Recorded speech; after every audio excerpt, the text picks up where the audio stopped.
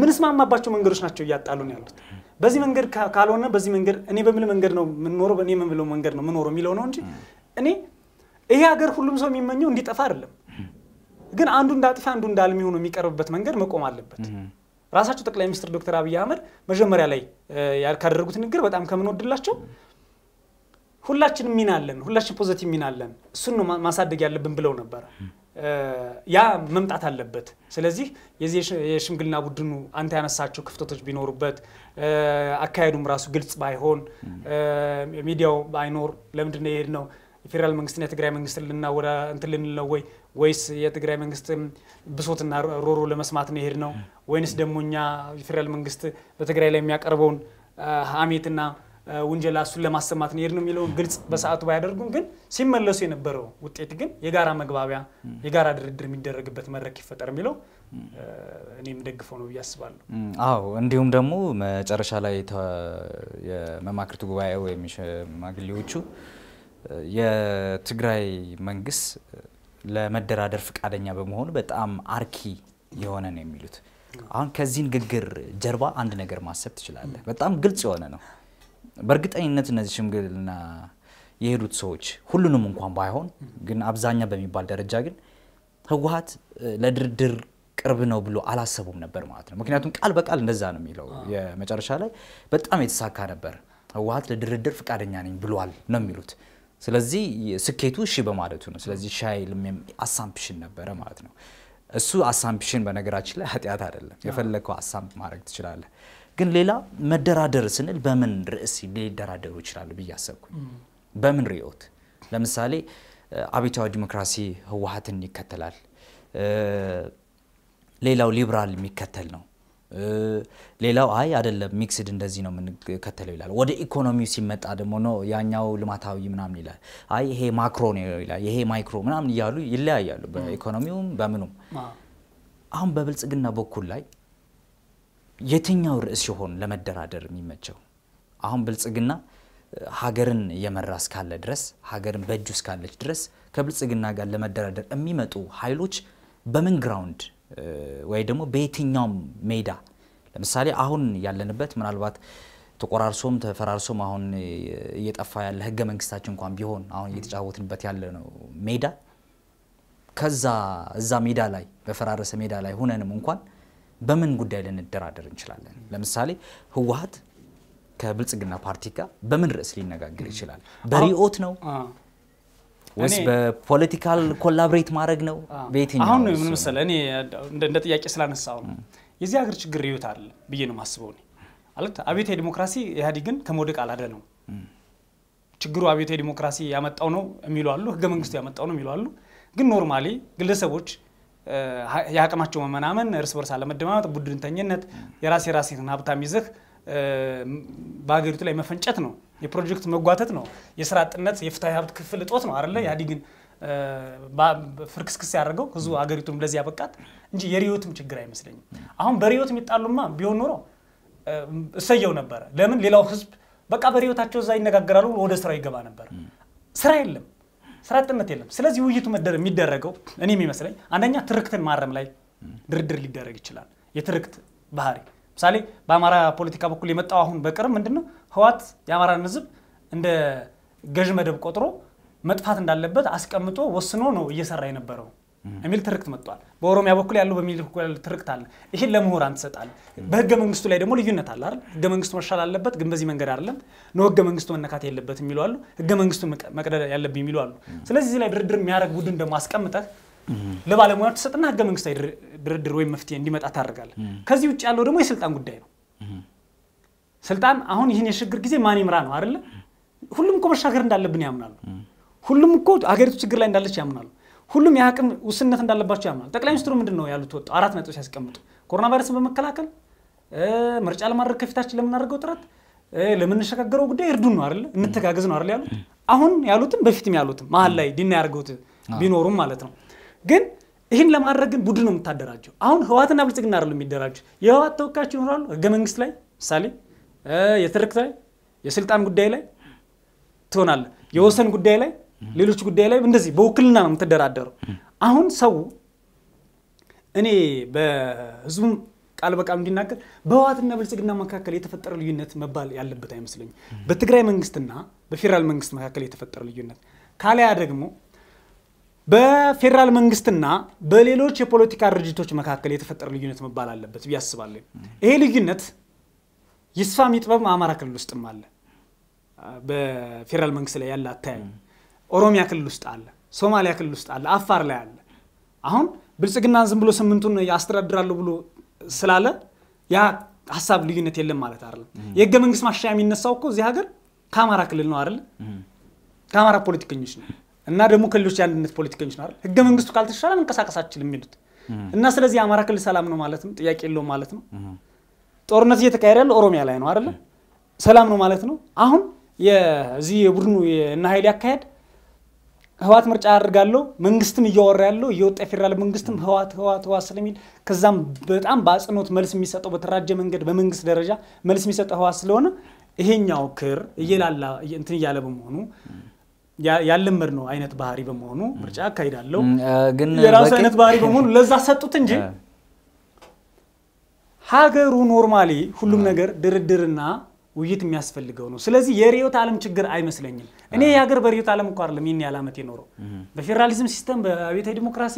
ወይም ደግሞ በሊበራሊዝም ወይም በመደመር አልነበረም ይሄ ሀገር በህገ መንግስትም አልነበረም እዚህ ድረስ የደረሰው አሁን ያለውን ቅርጽ ይዞ አንድ ሺህ ዓመትን ቆየ ባይዶጎች ንግግር 100 ዓመትን ቆየ እዚህ ሀገር የደረሰው በዛ አይደለም ዋናው የጥሉ መነሻ ስልጣን የሚያዝበት መንገርና ስልጣን ላይ የሚቆይበት መንገር ይመስለኛል ምክንያቱም ስልጣን ካለ ሀብት አለ ሪሶርስ አለ ተከፋፈላለ ፍታዊነት የሚጠየቀው ዛ ስለዚህ ዛ ላይ መደራረር ያለባቸው ይመስለኛል አው በዛ ላይ በነገራችን ላይ አሁን ሁሉ እነዚህ ያነሳቸው ሂዶ ሪኦት ላይ ነው የሚጠቃለሉት አይዲዮሎጂ ናቸው በነገር ላይ አይዲዮሎጂ እንለዋለን እንጂ ለምሳሌ እንደዛ ከሆነ አይዲዮሎጂ ከሆነ በግልጽ ለመናገር ማለት ነው አይዲዮሎጂ አብዮታዊ ዲሞክራሲን አልተረዳነውም አብዮታዊ ዲሞክራሲን ለምሳሌ ለምን መሰለ ሀገርን ገነባለን ብሎ የሚያስቡ ቢሆን ኑሮ ህዋት ተካድኩኝ የሚለው ለምን ይመስላል ተካድኩኝ ያለው ምን አብዮታዊ ዲሞክራሲን አይደለም ተካድኩኝ ያለው አይ አብዮታዊ ዲሞክራሲ ዝም ብሎ ነው ስላሉት እኮ ነው ተካድኩኝ የሚለው አንደኛ እሱ እኮ ነው ምክንያቱም አብዮታዊ ዲሞክራሲ የኔ ነው ሲሉ ነበር በአዴንም ኦህዴድም ደህዴንም አብዮታዊ ዲሞክራሲ እኮ እዚህ ሀገር ከ3 ሰው ወይም ከ4 ሰው በላይ እኮ የሚያቀው የለም አይ እሱ ልክ እኮ ነው እሱ ላይ ሳይሆን ይጠቅማል አይጠቅማልም ሳይሆን ኖ ህዋት ተካድኩኝ የሚለው ሙሉ ለሙሉ ከፌዴራል አደረጃጀትና ስራ አጠቃላይ እንዲወጣ ተደርጓል ማለት ጥቃት በሚመስል መንገድ እሳቸውም ዶክተር ደብረጽዮን እንዳሉት ባለሀብቶቻችን ሲጠቁ ብለዋል ከሄደት ማለት ይሄ ነው ቢያንስ ስልጣን የሰጡት ለዶክተር አብይ ህዋት እኮ ነው ለ100 ድምጽ ለዶክተር አብይ አህመድ የሰጠው አይደል ለደመቀ መኮንን ሌሎች አልሰጡም እኮ ይሄ ድምጽ ሲሰጡት ህዋት የመጣበት አካባቢ ያለ ህዝብ በሰላም እንደሚኖር የተረጋጋ መንግስት እንደሚኖር ፍትሃዊ ነው እንደሚያስተዳድራቸው እንደዚህ አይነት ሰጣገባ ውስጥ ስድብ የበዛበት ሚዲያውም ቢሆን ወደ ጥቃት ዞር እንደሚባለው ይዞራል ብሎ ያሰቡ አይመስለኝም ከሄደት ምለው ያንን ነው መካካድማ መጀመሪያ እኮ አብዮታዊ ዲሞክራሲ አይጠቅመንም ብሎ አንዱ አሜሪካ ጋር ሲለጠፍ አንዱ ከአሜሪካ ጋር ተለያይቶ ሲመጣ ገና ምርጫ ላይ ያሉ እኮ ነው ይቅርታ ሲጠይቁ እኮ ተካክደናል ነው ያሉት አዎ በባላብ ተካካደው ፓርቲ ስትሆን አንደኛው እሱ ነው የሚሆነው ማለት ከዛ ውጪ ፐርሰናሊ መቼም በሂሳብ በመክፈል ደረጃ ላይ አይጣሉም ስታስበው ራሱ ስትጣላ ሪዮቱን ነው ሪዮት አለም በመካካድ ነው የሚሆነው እሻውና በሪዮት አለም ነው ይሄን ሀገር ያስተዳድራሉ ያለው እሱ እኮ ነው ማለት ለዛ እኮ ነው በሪዮት አለም ይሄን ሀገር አላስተዳድሩም በሪዮት አለም ቢሆን ሮማ መውደቅ አይመጣም እነዚህ ሰዎች እየተጣሉ ያሉት አሁን ወደ ህዝብ ከወረደ በኋላ የህዝብ ነው ብለን ፍላጎቶች ስሜቶቹ የፖለቲካ ፓርቲዎች ነው ብለን እንጂ እየተጣሉ ያሉት በስልጣን ክፍፍል ነው ስልጣን ክፍፍሉ ደግሞ እንደምታየው ነው ህገ መንግስት ለማስተርጎም የተሄደበት መንገድ እኛ ፌር አይደለም ብለን ተችተናል አይደል ስልጣን ለማራዘም የተደረገ ሙከራ ነው ለስታራዘሙ ፍታይ መሆን ነበረበት እዛ ውስጥ አሁን ኮርፌን ባለው ሚና በሙሉ ውድቅ ነው ባይዘው ህገ መንግስት የተሻለበት መንገድ ከብልጽግናና ከኢዜማ ውጪ አንድም ፓርቲ እዚህ ሀገር አልደግፈው ይሄ ነው የስልጣን ጥያቄ ነው የስልጣን ጥያቄ ነው ስለ ደግሞ ልክ የብልጽግናዎች እንደሚሉት ለስልጣን ተንገብግባችሁ በጣም ባቋራ ስልጣን ለማያዝ ምናምን እንደሚሏቸው እንልቷ ያያሌውን አይደለም ፍትሃዊ ማብቂያ ያለው ህግ ያለው ህዝቡ የሚያቀው መሰረት ያለው የስልጣን ሂደት ይሄድ በሚለው ነው እኔ መረዳው ከዚህ አንፃር ውይይትና ድርድር ማድረጉ ተገቢ ነው ብዬ ነው ማስበው ስለዚህ የሚታረቁበትን ግራውንድ ይሄንን ይሆናል ተብሎ ይታሰባል ስለዚህ ምንድነው የሚሆነው ማለት ነው እነዚህ የእርቅ እና መማክርት ጉባኤዎች ምሁራን ቀደም ያልካቸው ፕሮፌሰሮችም ሆኑ ዓለም ላይ ትልልቅ ድርጅቶች ላይ በጥናትና ምርምር የሚሰሩ ሰዎች ማካተትም አለባቸው ስለዚህ በጣም ትልቅ ተነሳሽነት ነው ያደረጉት ከጀርባው ምን አለ ወይም ደግሞ ከዛ ቡድን ውስጥ ምን እነማ ምን ያደርጋሉ እነማ ምን ተባሉ የሚለው በሌላ ጊዜ ሲባሉና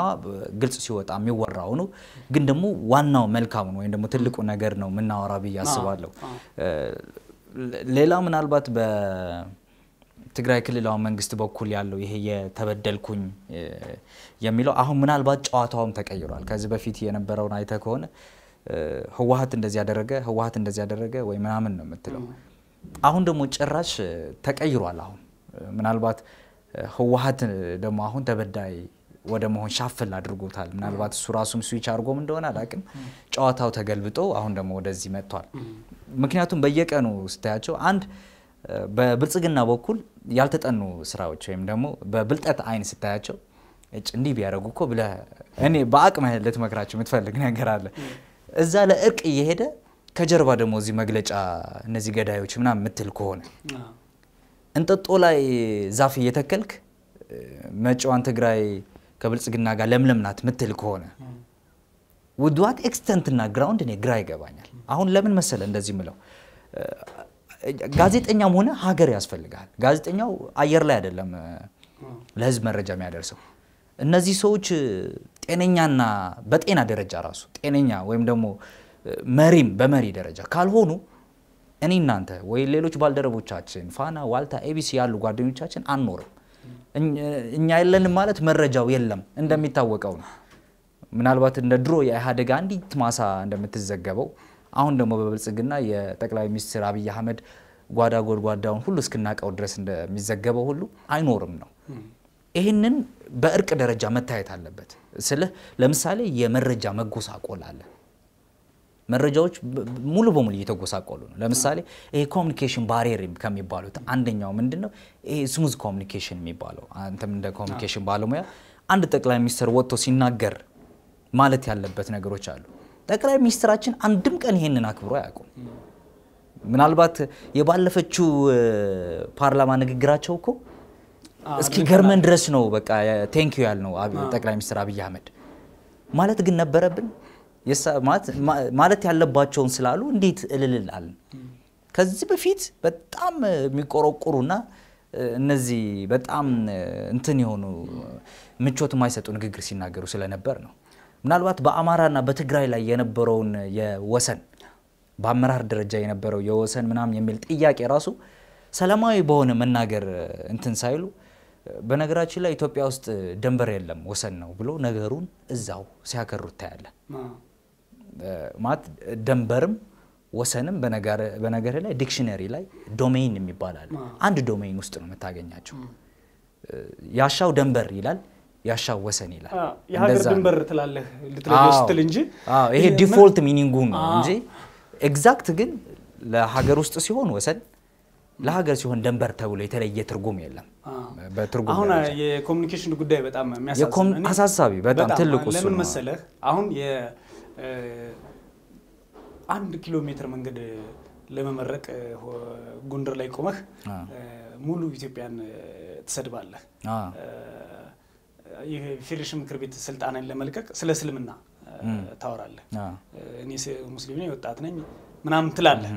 እዚህ ደግሞ ችግኝ እየተከርህ ችግኝ ምንም በቃ ንግግር ያስፈልገው ተተክለዋለህ ተፈለክ በሃይማኖት እንዲጸድቅ መጸለይ ትችላለህ እንጂ ስለ ዲሞክራሲ ታወራለህ ችግኝ መትከልና ዲሞክራሲ አንድ አይደለም ስለ ህዝቦች መታፈን ታወራለህ ባይሆን የጠቅላይ ሚኒስትሩ ንግግር ችግኝ እየተከሉ ተገቢ ማለት በሳይንሱ ልክም ባይሆን ጭራሮ እንኳን የሚቆርጡት እናቶቻችን የሚሰበስቡት ቅጠል ያጣሉ ሚለው አይነት በመሪ ደረጃ ልክ ባይሆን እንደሱ ልትናገር ይችላል ኢህአዲጎች ብዙ ጊዜ መረክ ነው የሚፈልጉት አሁን ኢህአዲጎች ስል በተለይ አሁን ያሉት ህዋትም ጋር ያሉት ምንም ጋር ያሉት ቀጥታ የመስቀል በዓል ላይ የምታረገው ንግግር ለምንድን ነው ሌላውን ፖለቲካ የሚያስከፋው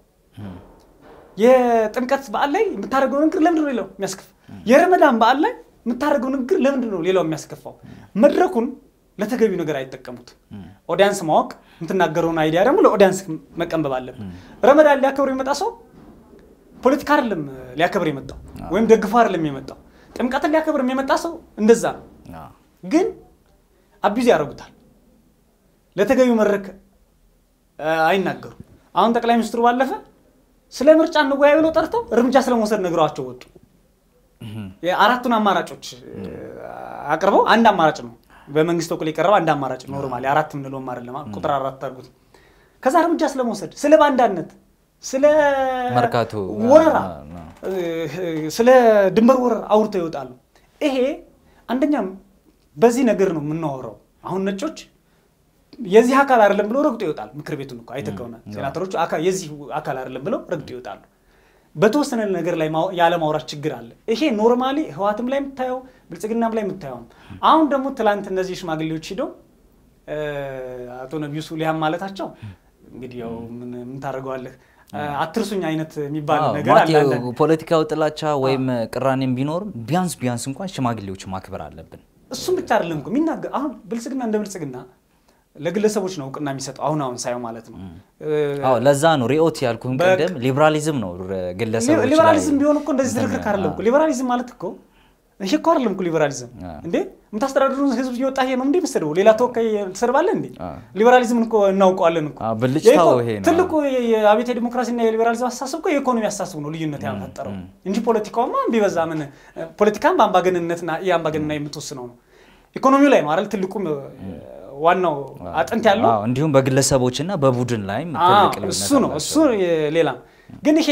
ፐርሰናል ባሪ ይመስለኛል መጀመሪያ አንተ በባሪ የታረምክ ትህትና ያለህ መልካም ሰው ካልሆን አብዮት ዲሞክራሲም ልበስ ሊበራሊዝምም ልበስ ያለህን ቄስም ሸክሙን ያ ባህሪ ያሸንፋል እና ከዚህ አንፃር መታረም ያለበት ይመስለኛል ኖርማሊ ነገር ግን እና ኃይል ያረጉት የሽማግሌዎች ቡድን መሄዳቸው ከዛም ዶክተር ደብረጽዮን የሰጡትም መልስ በቃ መስተካከል አለበት የኛ ብቻ ችግር አይደለም መደራደር አለብን መወያየት አለብን እኛማ እንደራደር ብለን ስንት ይጠይቀናል መልስ ያጣነው በሌሎች በኩል ነው የሚለው ነገር በሙሉ እኔ መልካም ነው ያስባሉ ስለዚህ የሀገር ከታሪክ ተወቃሽነት ከፖለቲከኞችና ህዝቡም ደግሞ ከስቃይ የሚገላግለው ይመስለኛል ይሄ ነገር ድርድር መጀመሩ አዎ እኔም ላጠቃለል ምናልባት በመጨረሻ ደግሞ ምናልባት ይሄንንም የእርቅ ቡድንም የህግ ሰዎችንም እንዲሁም ደግሞ ባለሙያዎችንም አካቶ ለምሳሌ ልክ እንደ ንጉሱ ጥላሁን ያሉትን የኮሙኒኬሽን የጠቅላይ ሚኒስትር ኮሙኒኬሽን ቢሮ ኃላፊ ምርጫ ቦርድ የሚሰጠን ውሳኔ ተከትለን የምርጫ ቦርድ ውሳኔ እናስፈጽማለን ያሉትና እንዴት እንደምነግርህ ራሱ ነው ግራም ይገባ ማለት ምርጫ ቦርድ ጦራዝምቱ ይላችኋል አዎ ማለት ምርጫ ቦርድ የመወሰን እንትንም የለውም ማለት የማሳለጥ ይሄ የላችሁም ይሄ አማሉ እንደማለት ነው አሁን ምግብ ቤት ስትሄድ ለወደሽቱ እንደገና ድጋሚ የህገ መንግስት ትርጓሜ ይሰጠው ከሚባል የምርጫ ቦርድ ሚና ነው በቃ አዎ እና እሱን አሁን እነዚህ ምሁራን አካላት እዚህ የእርቅ ላይ ገቡ ማለት እንደዚህ ነገሮች ይሄ ማይገናኙ አራምባና ቆቦ የሆኑትን ማለት ፍርድ ቤት ሆኖ ስለ ሌላ ማይመለከተው ጉዳይ እንደማውራት አይነት ለምሳሌ ነው ማለት እንደዛ አይኖርም ምክንያቱም ልክ ምርጫ ቦርድ አሁን ማስፈጸም ነው የሚሆነው ልክ ይሄንን ስራውን ራሱ የሚቃረን ነው ማለትና ቅድም የሪዮት ምናምን ማለት 10 ጊዜም ከዛ ጋር ይሄ መደበላለቅ ስለሚመጣ ነውና የእርቅ ቡድኑም በጣም ጥሩ ጅማሮ ወይም ደግሞ ሂደትን ጀምሯል ወይ ጥሩ እርምጃ ላይ ሆኗል በተለይ በዚህ ሰዓት ደግሞ መነጋገር የመሰለ ነገር የለም ስለዚህ ከመነጋገርባቸው አንደኞች ቅድም ያልካቸውን ሆኖ እነዚህ መካተት አለባቸው እንደዚህ አይነት ንግግሮች አላስፈላጊ ሆኑ እነዚህ የምታስቆማቸው በነገራችን ላይ እንደ ድል ሆኖ ወይም እድለኞችም ሳንሆን ቀርተን ህገ መንግስቱን አለማክበራችን ነው እንጂ ህገ መንግስቱ ከነ እንከኑ እስኪቀየር ድረስ even ሁላ ተቀደም እስኪጣል ድረስ ህገ መንግስቱ ብናከብር ይሁሉ ችግር ባልተፈጠረ ቢያንስ እያለ ህገ መንግስቱ እያለ እዛው መቀየር ይቻላል ስልጣኔ ይፈልጋል ህግና ስርዓትን ለማክበር ስልጣኔ ይፈልጋል ተመልካቾቻችን ዛሬ ውይይት ያደረግነው የእርቅና የሽምግልና ሂደቱ ለማን ነው የሚጠቅመው የሚለውን አንስተን ተወያይተናል ለዋት ነው ለብልጽግና ነው የሚጠቅመው የሚል ማንስተን ነበር ለሁለቱም ብቻ ሳይሆን አጠቃላይ ለኢትዮጵያ ፖለቲከኞች ይጠቅማል ለኢትዮጵያ መንግስት ከታሪክ ተወቃሽነት ይጠቅማል ብለን አንስተናል ድርድር ይካሄድ የሚለው አሰብም ለኢትዮጵያ ህዝቦች በሙሉ የሚጠቅም ነው ብለን ተነጋግረናል ሀገር ተክለብራና እኔ በቃል አለምራው ነበርን መልካም ጊዜ እንመኛለን